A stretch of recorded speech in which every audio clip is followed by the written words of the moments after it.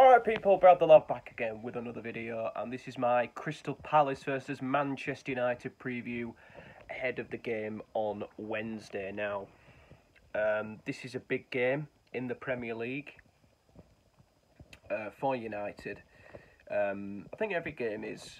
After the fantastic win against Manchester City, I think confidence will be really high. Of course, people will still be upset about the goal, about the Bruno Fernandes goal. Everybody's basically saying it shouldn't have stood. If that's the case, fair enough, but that's not on United fans. That's, the referee decided that was the case according to the law. So, yeah, we'll just go with it. But we played really well at the weekend. Despite the goal and everything like that, we played really well, and I thought we deserved to win the game, despite everything that happened. Now, we go to Crystal Palace, and Crystal Palace at the moment, they're doing all right. They're 12th in the Premier League. They lost at Chelsea yesterday, a very narrow defeat. They beat us at Selhurst Park on the last day of last season, which was a dreadful season. I think it was Palace's first home win in the Premier League over United since they got promoted in 2013, which is 10 years ago. So, Crystal Palace, let's have a look at what sort of the form they're in. Lost all their games in 2023. They've only won one game since they came back from the World Cup, which was the win at Bournemouth. And even before that, the form wasn't particularly fantastic. I heard someone say Patrick Vieira's under pressure. I don't think he is. I think he's doing a really good job. I think Palace are where they're supposed to be. They're not too close to the relegation zone. They're on 22 points. Ideally, they'd want to be further away from that drop zone. They're 7 points above from safety, but I just don't think it's likely that they will be in any sort of danger on that front. I think Crystal Palace will be fine.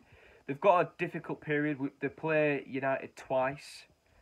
So they play us on Wednesday, then they've got Newcastle at home, and then on the 4th of February, they travel to Old Trafford. And I think, that they look at those, they've got a few difficult games to come, Crystal Palace, and I think they want to avoid being sucked in. I think Crystal Palace will be absolutely fine.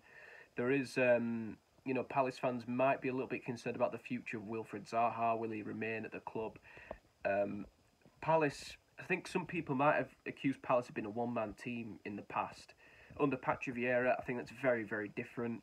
I don't think it's the Zaha show. I think if Wilfried Zaha did leave the club, I think it would be a shame to lose him. But I think, Palace have kept hold of him for a few years now, and I think it's maybe sometimes it's best to part ways. Sometimes, I don't know, he might even stay. Who knows? But his contract runs out in the summer. Looking at the fixtures that Palace have got after that, they've got Brighton at home. Not an easy game at all. Brighton are doing really well, but it's a derby game, that one. Then they've got to go to Brentford, again, another side doing really well. Then they've got Liverpool, and again, Liverpool, they might be having a poor season, but Liverpool can definitely do something.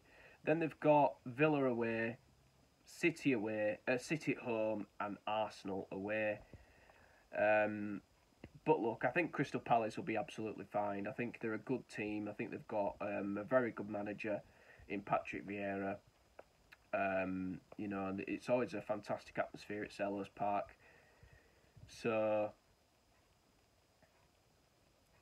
yeah, let's see if United can go there with another win ahead of the big Premier League clash at the Emirates away to Arsenal.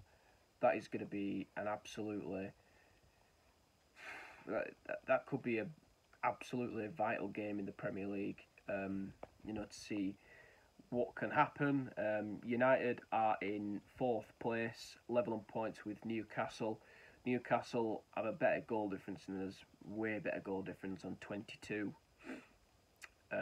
So I think it's important that we win the game, and we can go back to second. So we'll go second place if we, you know, maybe just for a little bit, because City play Tottenham the night after, and they can go back above us in the Premier League. But yeah, I'm gonna say a 2-0 Manchester United win. I think Weghorst will make his debut, and I think he's going to score. And I think Marcus Rashford will continue his great form as well, and we'll come away with a 2-0 win. Hopefully we can go to Arsenal and get another win there, maybe, who knows. But yeah, thank you guys for watching this video. Please remember to leave a like, subscribe and comment below. This has been Brad the Lad. See you all in a bit. Bye bye.